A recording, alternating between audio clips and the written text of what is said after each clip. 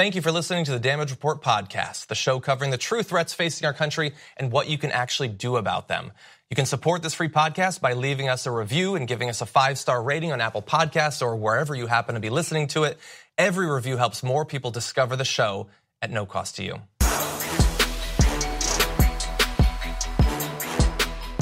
Welcome to another episode of the Damage Report. I am John Idarola. It's another Friday show, but don't worry. This is not one of those ones where, as has become so common, gigantic news is dropped on us and we have to pick up the pieces. We do have big news, of course, but we're gonna have a little bit of fun. And joining me to help do that, Touré's in the studio. Hey, how are you? Welcome. Nice to meet you. Nice to meet you as well. Now you've been on our network, our podcast audio network for some time with your show. Yes, Touré show. Yes, the Touré show, which I want to talk about a little bit later on. Please. But I believe this is the first time you're on one of our shows. I believe that is true. Okay, I think that's true. Okay, well, it's great to hear. Obviously, you have an amazing reputation. Goes back some time. You think I have an amazing reputation? I appreciate that, sir. Thank you. Not everyone agrees with you, so thank you for saying that. Well, it's politics, so it's going to be a little bit complicated. But I think that you've done a great job of sort of crossing multiple worlds. Thank you. In a way that I wish was more common. Sure. I feel like very often now, like I used to, my Twitter used to be talking about stuff I found interesting. But now, because I'm in political commentary, anything I say that doesn't specifically have to do with some pressing issue is considered like a waste of time or shallow or something like that. But you've always done both. Clarence Page told me, before I was fully into talking about politics, he was like, I used to write about Sly Stone, and now I do this. There's not some necessary barrier to where you can't do both, where you can't combine both. And he gave me the courage to feel like, oh, well, I can talk, I have interest in this, I have interest in that. Why can't I talk about both? Yeah. Good idea. Yeah. Okay, that gives me a little bit more courage. Over the course of the show, we're going to talk about a lot of different things. We're going to be starting off with the latest on the disappearance and obvious murder of Jamal Khashoggi. We've got some pretty awesome videos from Beto O'Rourke's town hall with CNN last night. Ted Cruz was not there because Ted Cruz apparently is not that interested in debating him. They've had a few. We've got Donald Trump in the next phase of the latest phase of his war on the media and normalizing violence and hatred towards journalists. We've got an amazing radio ad out of Arkansas. If the Democrats win, what is coming for African Americans? You'll find out a little bit later on in the show. And then we're going to be closing out the week with some questions that you guys submitted on Twitter. Touré and myself are going to be discussing a little bit later on. Good. So why don't we jump into it? Let's do it. Okay. Donald Trump still doesn't want to take seriously the death of the U.S. permanent resident and Washington Post columnist and journalist Jamal Khashoggi. He is trying to walk this very careful line about what the response from the U.S. and our allies should be. But he's walking that line as more and more information is coming in that makes it clear that what we generally believe to have happened immediately after his disappearance over a week ago is likely to have been the case. And I want to go over some of the developments in that story. This is coming out of, bear in mind, unnamed Turkish officials, but they say that the Washington Post writer's body may have been disposed of in the nearby Belgrade forest. Investigators had studied CCTV footage to determine where vehicles belonging to the consulate went back on October 2nd, because as we've been talking about, this team of operatives flew in from Saudi Arabia, came to Istanbul, were there for just a few hours. During that time, it's believed that he was killed. The body was disposed of somewhere. Apparently, it was such a mess that they had to repaint parts of the consulate after the killing. But now they believe they have a lead on where the body may have gone. So you've been following this story for some time. What have you thought about the international response and the domestic response? Well, just a couple of themes jump out. I mean, for one thing, this seems like something that would be in one of these sort of global movies, right? That Da Vinci Code. Right, you've got to be kidding. You took a journalist and a cutter. You cut his fingers off in front of the seriously, and dumped his body in a really? Yeah. But, the president has been saying the media is the enemy fairly consistently for several years now. Yeah. And so now that it's time to actually protect the life of a human being who happens to be a journalist, he's in a difficult position, right? Because he's been saying, media is the enemy. And so if you think they're the enemy, then perhaps they should be killed. Perhaps we'd be better off if they were. So he's in a very difficult position. He's been handling it typically, coddling the dictators, believing what they say, believing in conspiracies about rogue killers rather than actually searching for the truth, believing in these people to search for the truth, which is ridiculous. And again, loose with facts. So we see all the things that we typically see with Trump in this situation. I mean, notice he believes the Saudi government, right, the royal family. He also believes Vladimir Putin. He also believes Kim Jong-un. He does not believe Hillary Clinton. He does not believe Dr. Blasey Ford. He does not believe Dianne Feinstein. What do we notice here? Powerful male dictators he believes with no evidence. Prominent American women, he does not believe no matter what. No matter what the evidence, It's fairly consistent and fairly disgusting. And also, I appreciate that you said in your intro, which was extraordinary that you do that with no prompter. I never talk that long on television without a prompter.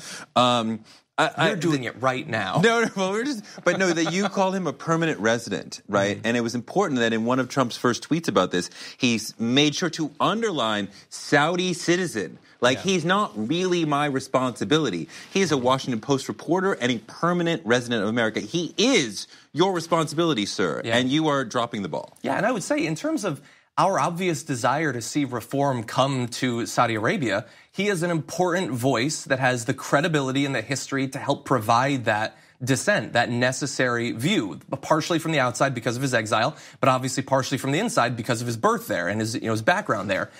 We have an interest in the pursuit of international reform that voices like that would continue to live and exist.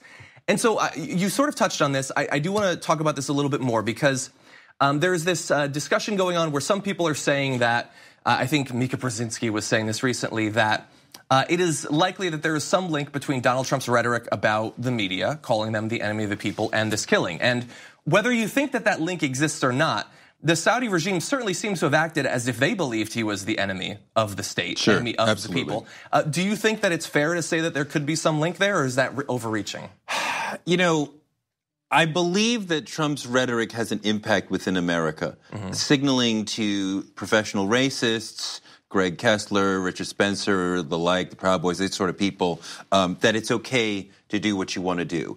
And the people we've seen who have attacked journalists, the man who rammed a truck into a newsroom and these sort of things, have attacked or threatened. I think they are taking a message from the president that it is open season on these sort of people.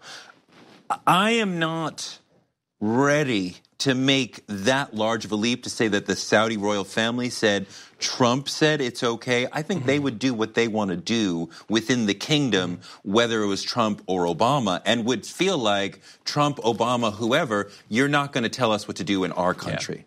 Yeah, and I would say if you want to make the case that something Donald Trump is doing helps to provide some sort of, I guess, proactive cover for the Saudi regime to do this, I would say that his business dealings with them are probably a stronger case, and his previous communications with them, whatever they talked about during their big orb-grabbing meeting and all of that. But this is terrorism, right? This is politically motivated violence meant to send a message to other people. This is not just about silencing this one individual. This says to other journalists, this is what happens when you criticize the kingdom.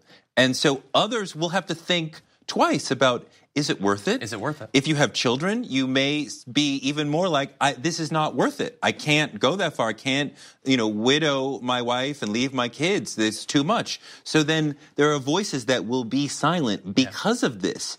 That's not right. Media freedom is critical to democracy. And this will send a message. And the way that Americans take it, and we are more courageous, I think, as American media than people are allowed to be in other places, but it has to have a chilling effect, even in America, that he goes out and says these things about we are the enemy, right, and does not defend us, and then one of our own gets killed in a brutal public way, and he's like, I don't know, maybe it was rogue killers, what? Yeah, and by the way, we can have sort of a discussion after the fact about whether his rhetoric against the media helped to make the Saudis think that they could get away with this. That's an interesting philosophical question at this point.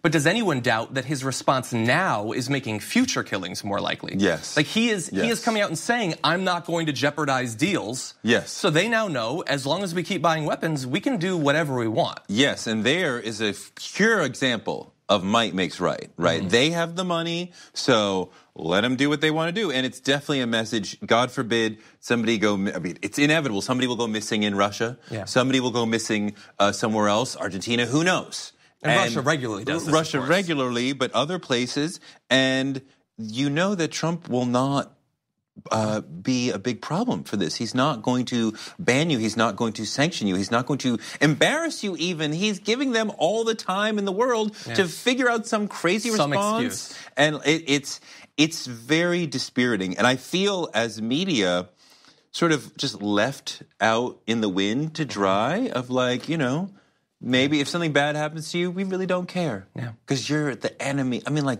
God, that was his response to the Capitol Gazette. And media hasn't really done anything that deserves this from him. If there was some big story about him that was patently false, we could begin to say, okay, I understand why I understand why Hillary Clinton is scarred by media, right? I can understand why certain other people might be feeling scarred by me. But even she's not calling for us to be killed. To be fair. Nothing has been printed about you that was demonstrably false, that was painful, that would allow you. I understand. Where's the beginning story? Where's the origin story of why Trump hates media so much? Right? Like I don't know what it is. I think it flows out of the typical Republican attack on media rather than anything in his actual, because media has been his friend. We've been talking about him for decades when there was no reason to talk about him. I agree. I blame New York media for that and for our current situation. Oh, great. Yeah. Now it's New York media. I love New York, but they're responsible. I want to close with this last quote from him. He said, this one, talking about the response, this one has caught the imagination of the world, unfortunately. It's not a positive. Not a positive. That is an absolutely pathetic quote. Yes, it is unfortunate, but not in the way that Donald Trump is implying. Now, we're going to talk a little bit more about the anti-media rhetoric a little bit later on the show. We do have to take our first break. When we come back, though, Beto O'Rourke has a town hall with CNN, asked some pretty tough questions about his stance, especially on impeachment. We'll break that down after this. We need to talk about a relatively new show called the Republic, or UNFTR. As a Young Turks fan, you already know that the government, the media, and corporations are constantly peddling lies that serve the interests of the rich and powerful.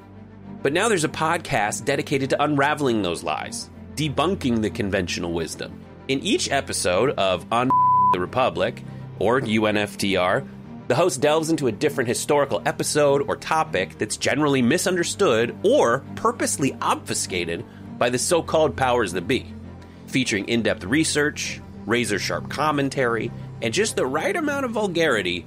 The UNFTR podcast takes a sledgehammer to what you thought you knew about some of the nation's most sacred historical cows. But don't just take my word for it. The New York Times described UNFTR as consistently compelling and educational, aiming to challenge conventional wisdom and upend the historical narratives that were taught in school. For as the great philosopher Yoda once put it, you must unlearn what you have learned. And that's true whether you're in Jedi training or you're uprooting and exposing all the propaganda and disinformation you've been fed over the course of your lifetime.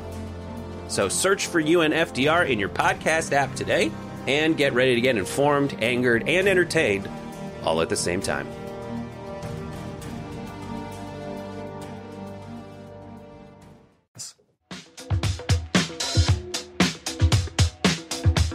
Welcome back to the show, everyone. Let's turn now to the Senate race in Texas. Beto O'Rourke engaged in a hardcore fight against Ted Cruz. Recent polling puts Ted Cruz still up by 5 to 9 points, depending on the poll that you look at. I don't know if that's changed since their big debate a couple of days ago, but last night CNN gave Beto O'Rourke a chance to potentially shake up the race in a town hall. We have a couple of different sections I want to talk about, but one thing that I think we should focus on was a line of attack that Ted Cruz used during their last debate when he pointed out that as an example of how Beto O'Rourke is an extreme left-wing radical, was that he was already pushing for impeachment of the president. Beto O'Rourke was asked about that in this video. There may be an open question as to whether the president, then the candidate, sought to collude with the Russian government in 2016. But to quote George Will, very conservative columnist, when we saw him on that stage in Helsinki defending Vladimir Putin, the head of the country that attacked our democracy in 2016, instead of this country and its citizens and this amazing democracy, that was collusion in action. Ultimately, however, Dana, this is a political question. A Republican colleague of mine in the House House will have to come before an audience like this and explain to her constituents or his constituents how they just voted to impeach the president of their own party, how they put their country ahead of their career or their next election or the politics of the moment. The best course to get there so that every member has all the facts and that they are compelling enough to do the right thing is to allow the full independence and integrity of the Bob Mueller investigation. But you've already said, according to the Constitution, that means that the president has committed the crime of treason, bribery, or a high crime and misdemeanor. Which one of those do you think the president has committed? I would liken impeachment to an indictment. There is enough there to proceed with the trial for a full vetting of the facts. So that was interesting. It was a fairly strong response up until her follow-up question, and then he sort of backtracked a little bit. He didn't want to go on record as saying this is the particular offense that the president has committed. What do you think about his response there in the context of there's been a huge disagreement amongst candidates in this midterm election about how to message around impeachment? Yeah. I wish the left would stop talking about impeachment. I don't think it's a winning issue. I don't think it's a smart direction. I think it suggests to the American people we can find a way out of this national ongoing emergency through some sort of backdoor. And I understand a constitutional amendment is not a backdoor, but we need to get ourselves out of this by voting, right? And Democrats should be saying, no. The only way out of this is for you guys to flood the polls in the midterms. And in 2020, there are more Democrats than Republicans in this country. If we show up, we will win. We're voting at like 55%. That's our participation at this point. It does not look like millennials will be showing up in any greater numbers this time than they typically do. You want to get rid of Trump? Show up and vote for us, and we can help you.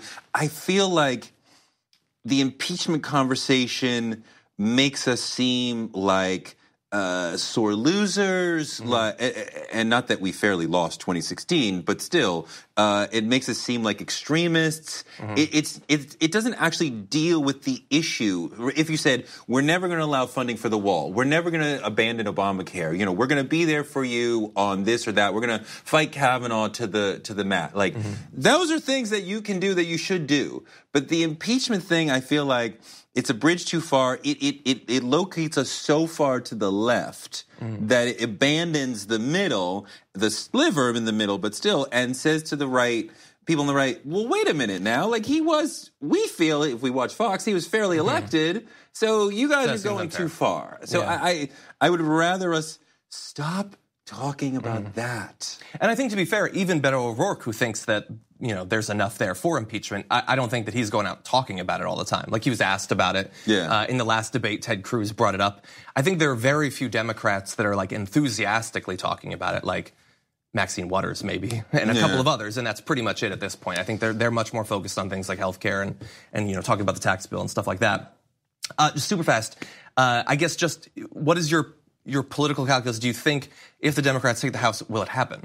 Will the Dems take the House? No, I'm saying if they take the House. Will impeachment happen? You don't think that it'll happen?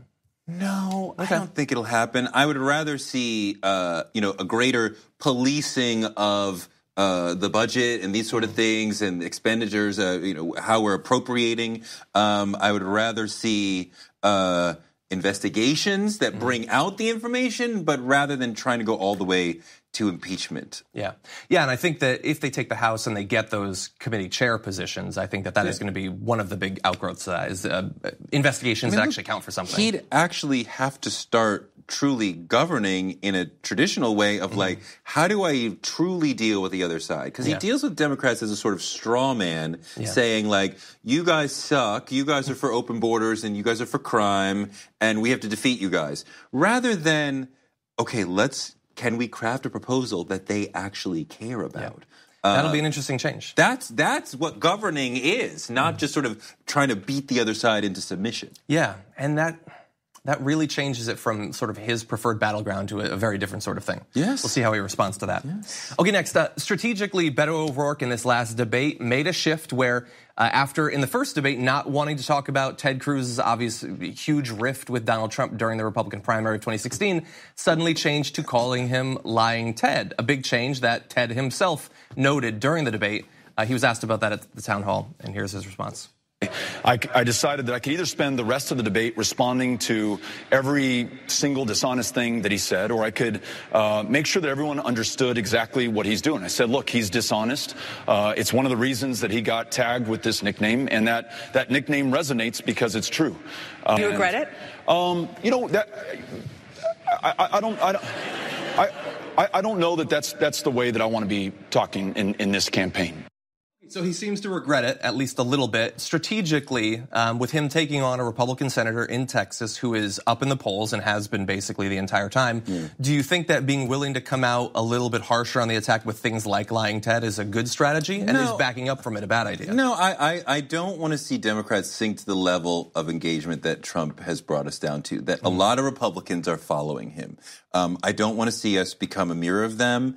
I follow the Michelle Obama doctrine rather than, who was it said? Eric Holder. Yeah, Eric Holder said we have to kick low. Like, when they go low, we kick them. Yeah, no, I much respect to the Attorney General, but I don't agree with that. I don't want to see Beto and Andrew Gillum, Stacey Abrams, coming up with nicknames and saying rude things about the other. Look, Democrats deep down believe in the process, and we believe in the value of government to solve problems. Yeah. Republicans' main thesis is that government is the problem. So doing these sorts of things, making the debate in public so distasteful that people are like, oh, it's gross. Washington is broken. That fits the Republicans' entire thesis. This does not fit the Democratic thesis to bring the discussion down to the gutter of nicknames and body part size and like attacking each other the way that Trump would like to have it done. Yeah, and it's going to be really interesting to see over the next few years if we ever come out of that. Or will we just expect that we are going to hear about every presidential nominee's penis at some point during the election? I think we will. I mean, when I look at the folks who are leading the Democratic charge right now, and I know we're very far out, but it seems that it's probably Biden or Bernie or Kamala or Elizabeth Warren, probably somewhere in there, maybe somebody else. These are people of class, of taste, who are probably, hopefully, not going to. I mean, I know Kamala, right? I know who Bernie is. I know who Joe Biden is. I don't think that they're going to go down that road. I didn't think Elizabeth Warren would play that game. I didn't appreciate her doing what she did, like acknowledging the American Indian comment. This is a racist slur, Pocahontas, that Trump runs around saying, right? I wish that Elizabeth Warren did not sort of meet him of like, I see what you're saying and I respond to it. But whatever. I expect all these folks to elevate the discussion, and even when he's going low and being childish, to maintain a higher level of discussion, because that's what the presidency merits. That's what that's what we deserve, right? Somebody who is showing us character, is showing us comportment, is showing us how to be as a person, and not this sort of gutter behavior that Trump loves, and this childish behavior that so much of what Trump does, if he was our child, we would reprimand them, right? Even the Leslie Stahl conversation, I was thinking about his climate change answer. I'm like, if my son said those things to his science teacher, 6th grade, she would be like, what the hell are you talking about? F? No, that is not real. And we're at a new low when we dismiss scientists as politically biased, right? So now we don't ever have to listen to any science we don't want to. I want Democrats to elevate the conversation even while Trump is embarrassing himself. Okay, well, we're going to take a break. When we come back, he is going to, from my point of view, embarrass himself again, actually, on the topic of violence against the media. It is. We've got more for you after this.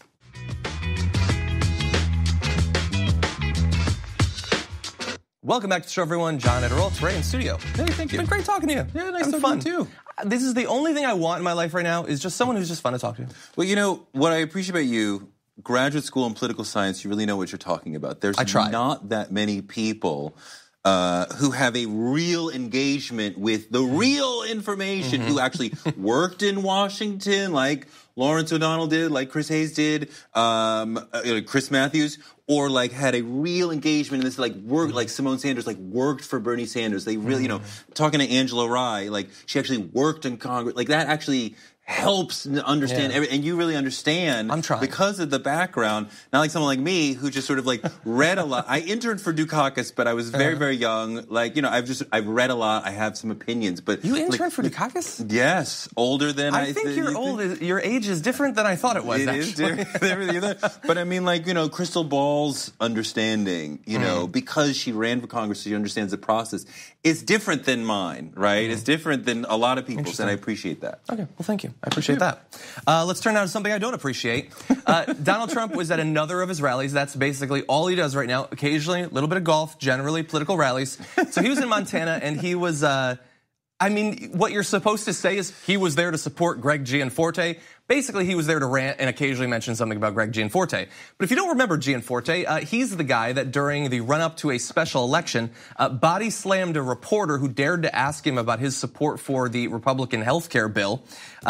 He is now going to be running against Democrat Kathleen Williams. And the most interesting thing to me is that he violently attacked a reporter, then pled guilty for it. Turns out I share that with Donald Trump, as you'll see this in this video. I never wrestled him. You understand that? Never. Any guy that can do a body slam, he's my kind.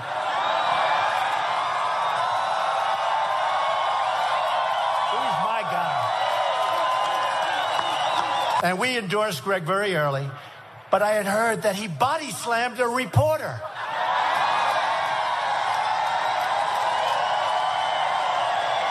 And he was way up. And he was way up, and I said, oh, this was like the day of the election or just before. And I said, oh, this is terrible. He's going to lose the election. Then I said, well, wait a minute. I know Montana pretty well. I think it might help him. And it did. So, two things super fast. One, is it hard to body slam someone? I don't think it's that hard to body slam someone. Like, I think most people could probably manage it if they need to. And second of all, we're going to be joking around a little bit, I think, because of how ridiculous it is. But so much has been normalized over the past few years. He said he body slammed a reporter, and thousands of people around him cheered. That is a sickening display. Yeah, it's disgusting. It's gross. And this is the sort of evil that Trump brings out of folks. There's nothing to cheer that one person physically attacked another. I mean, for asking a question. I mean, you know, look, I do support violence in some very limited situations. I think if you see Richard Spencer, you should punch Richard Spencer. Okay. That should happen. He is a professional racist. But outside of fringe characters like that, like, no, this person should not have body slammed the other person who was doing his job and not posing a physical threat to them. And that Trump uses this, but this is typical of him, of like, you know, we will be physically violent toward our enemies, right? Like, you know, in the old days, he would have been out of here on a stretcher, ha, ha, ha. So do it to you now. Like, I'll pay for your legal fees if you knock him out. I mean, like, he's constantly encouraging violence. You know, so typically, you win the presidency, and then you reach out to the other side, right? Because it's a big country, and you are president of everybody. And also, if you want to be reelected, you need to pull some people from the other side. That entire math has completely missed him, right? And he's only like, just attack the other side, give them no quarter, don't give them any policy they might like, physically attack them, you know, call them out. The right accused Obama of creating division in the country when he did not. He did not. He was a figure who was divisive, but he tried very hard to be a uniter, even to people who did not like him. That just was his character back to Harvard Law and before. Trump's whole modus operandi is to create division so that the people on his side will be even more intense and with him. It's disgusting. Yeah, it's disgusting. And I'm sorry. I don't want to laugh about it because it's so disgusting. And I don't want to normalize it like, oh, Trump does crazy stuff like this every day. Like, no, this is like horrifying. Like, no, the president should not be speaking like this about celebrating a physical attack on a journalist. Like, no, that's crazy talk. Yeah, and it's like so it's crazy by itself. It's also crazy in a couple of different contexts that it exists in.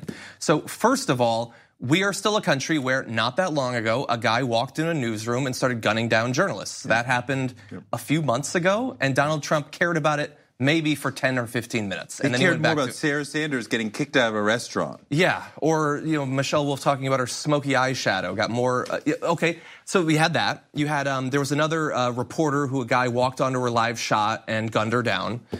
This is a thing that happens in our country. I don't want that to be normalized. It also exists in the context of we are worried that Donald Trump is going to do nothing about Saudi Arabia having brutally tortured and murdered a journalist. Yep. And while he's under the spotlight for that, he goes and says, isn't it funny when you brutalize journalists? Yep. Isn't that a great thing that should make you do better in the polls? So that's our country. It's just this. And by the way, the final bit of context, it would be one thing if the Republicans decided we are going to be the party of the Proud Boys and we're going to be the party of the Gianforte body slamming journalists and we're going to have the guns and we're going to be the violent macho ones and all of that. But they're not satisfied with that. They want that. And at the same time, the new narrative in the midterm elections is the left wing is a mob. Is a mob. The left wing are the violent ones. Isn't it funny when you body slam someone? They're a mob right over there. We're the mob that's too extreme to govern, but we encourage violence against Americans who don't agree with us. Yeah. That's an amazing thing. Like I said on the main show a week ago, like we like to, some people say that the right wing they're not as inquisitive, they're not that critical thinkers, but they do have a certain mental flexibility that they can maintain those two things simultaneously in their brain and be perfectly happy with it. Look, there's nothing that I believe as a liberal where there's a community of experts saying that's just not true. There are so many things that are fundamental to the modern Republican agenda on climate, on immigration, on crime, on drugs, that experts are like, no, that is not true. And they're like, well, screw experts. Who cares about elites? Who cares about information? Who cares about intellectuals? Who cares about media? I mean, if you reject science, media, and intellectuals, who are you listening to? Donald Trump, I think. Yeah, there's a book, The Death of Expertise. We should get the author on, I think. Okay, we're going to take another break. When we come back... the Thomas Frank book.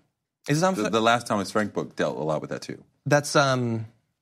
What's the name of that one? I don't remember. We're going to look it up at the break. We'll come back with that title. Also, an absolutely abhorrent ad that is running in Arkansas after this. Welcome back, everyone, to the Damage Report. Obviously, the midterms are going on, and over the past week or two, we've been profiling a lot of really horrendous ads. Generally from Republicans, although yesterday we showed you a few of Joe Donnelly's ads. And today we've got an ad coming out of Arkansas. This is a radio ad. It is by a super PAC. It's not by the candidate himself, but it's in support of Republican French Hill. And just take a look at this. It is, in its own terrible way, absolutely fabulous. What do you think about what's happening in Washington? Our Congressman French Hill and the Republicans know that it's dangerous to change the presumption of innocence to a presumption of guilt, especially for black men. If the Democrats can do that to a white justice of the Supreme Court with no evidence, no corroboration, and all of her witnesses, including her best friend, say it didn't happen, what will happen to our husbands, our fathers, or our sons when a white girl lies on them? Girl, white Democrats will be lynching black folk again. Honey, I've always told my son, don't be messing around with that. If you get caught, she will cry rape. I'm voting to keep Congressman French Hill and the Republicans because we have to protect our men and boys. We can't afford to let white Democrats take us back to bad old days of race verdicts, life sentences, and lynchings when a white girl screams rape. Paid for by Black Americans for the President's Agenda. Not authorized by any candidate or candidates committee. Wow. Cool. Wait, I need a bucket because I have to throw up because that was seriously disgusting. Was that Silk and Diamond or whatever? Was that them? I think it. I don't know that it is. I think that's what they were going for. I mean, there's a really arch sort of coonish black. We gotta protect our men and our husbands from these white women. When they said don't mess around with that, at first I thought they were going to say don't mess around with the Democrats, but I think what that was don't mess around with white women. I think that's what they meant. Which was like, what? Yeah. That, I mean, victimhood circus there, right? And the right and Trump are all about we are the real victims. This new line about it is men who are really the ones who are in trouble with this Me Too thing, and we need to protect our sons and our husbands from this marauding caravan of women who are going around lying about our men. That was so disgusting. It was frightening. Yeah, and that's what's around there. Now, look, as we said, this is not an ad by the Republican, to be clear. And in fact, French Hill, the Republican that's mentioned there, says some may have heard an appalling ad on the radio. I condemn this outrageous ad in the strongest terms.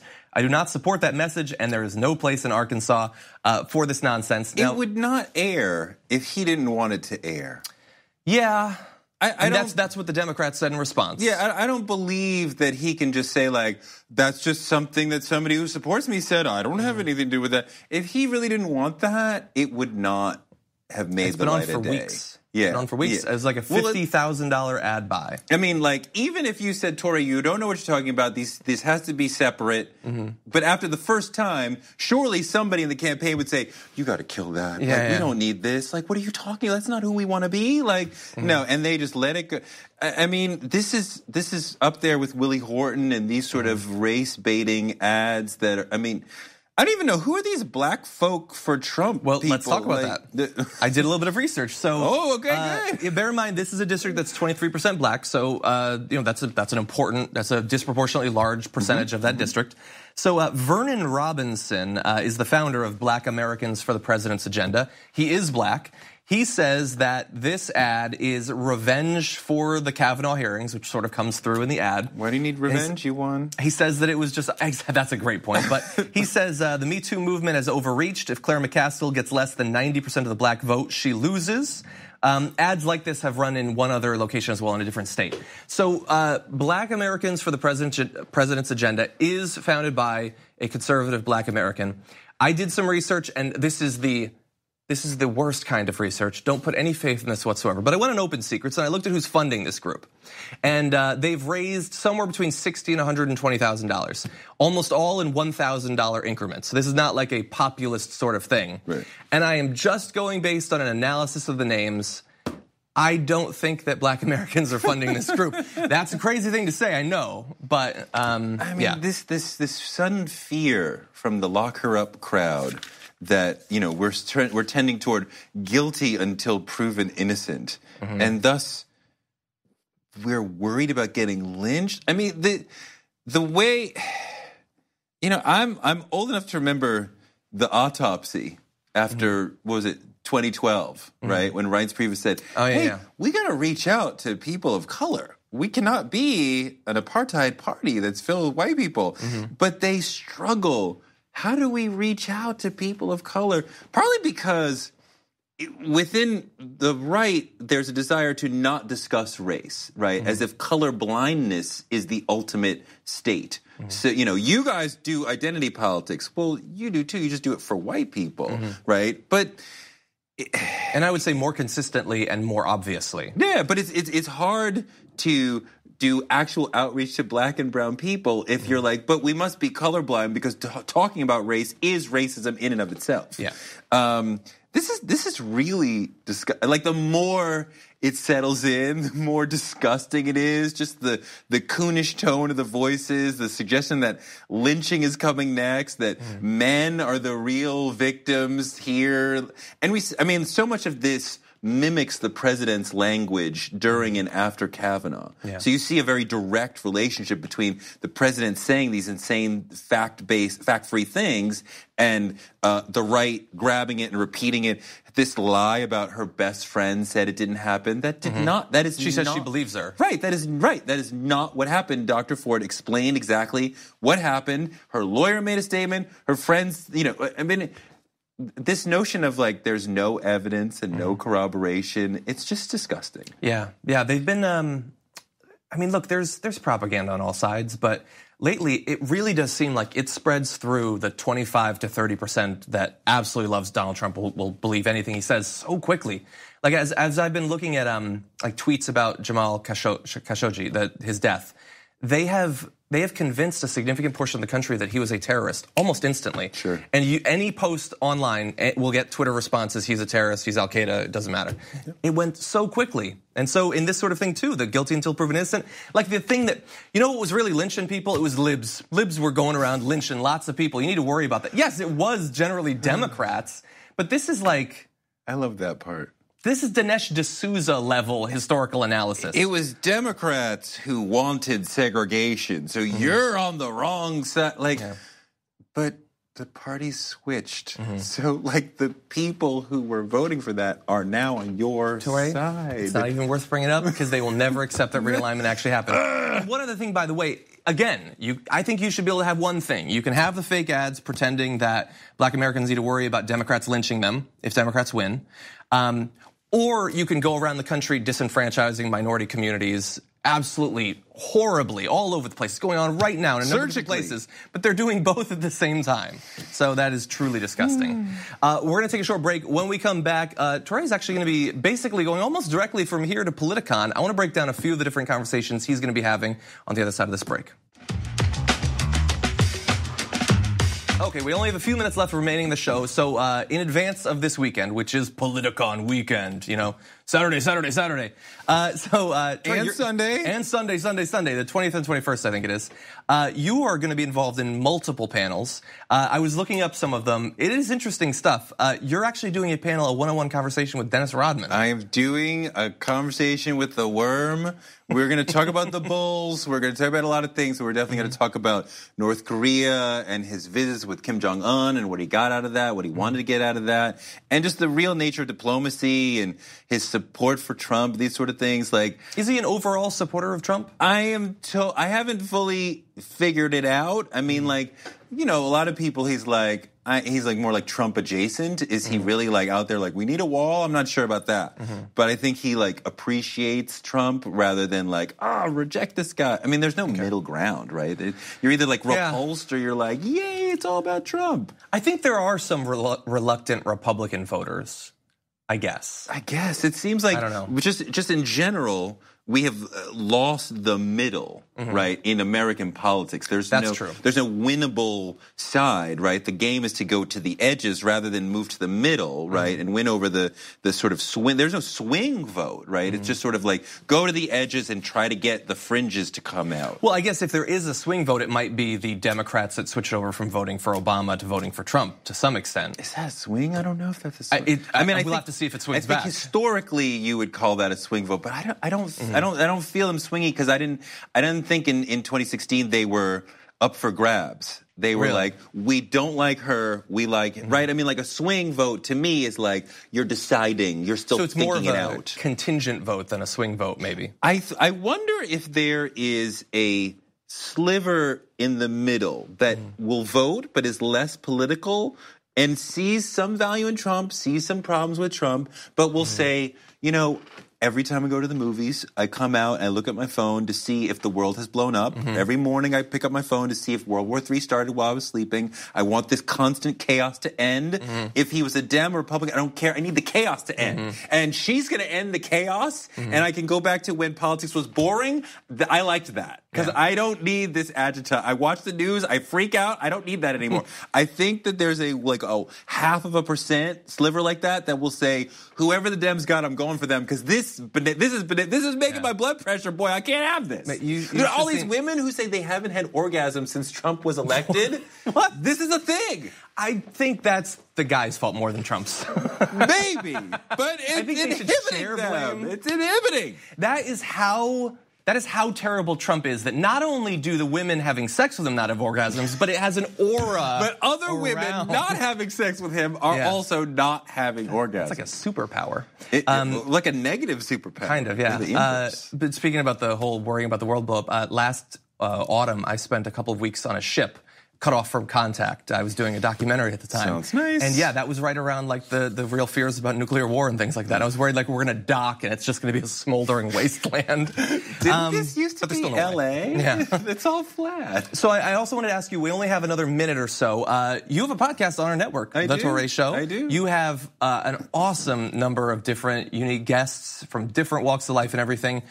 So what is going into an episode of your show? What's the mission of your show? The mission is to say, you're a successful person. Let's talk about how you became successful. And what are the things you know and that you do that help you be successful. Like one thing I see consistently is these people are very positive in their self-talk, especially in the morning, right? Tiffany Haddish talks about getting up in the morning and looking in the mirror right into the center of her eyes and saying, you are enough. I love you. You're good enough, and you're doing a good job. And liver, you're doing a good job. And heart, you're doing a good job. And just filling herself with positive messages. And I see this because Will Packer, Hollywood producer, said the same thing yesterday. I was with Santi Gold, the musician. She said similar things about positive internal self messages. And that is an amazing fuel. Okay, and that's what you can get from watching or listening to his show. Available on our network. You can also go see him all this weekend at Politicon. If you're in the LA area, you definitely should. Sounds like awesome conversations. Thank you so much for being on the show. Thank you. Great to get a chance to meet you. I've been Nice following to your work, meet you. but in Thank person. you. Thank you for watching both today and all this week. We'll be back next week with so much more for you. We'll see you then. Thank you for listening to the Damage Report podcast, the show covering the true threats facing our country and what you can actually do about them. You can support this free podcast by leaving us a review and giving us a 5-star rating on Apple Podcasts or wherever you happen to be listening to it. Every review helps more people discover the show at no cost to you. Thanks for listening to the full episode of The Damage Report. Support our work, listen ad-free, access members-only bonus content, and more by subscribing to Apple Podcasts at apple.co/TYT. I'm your host, John Derola. I'll see you soon.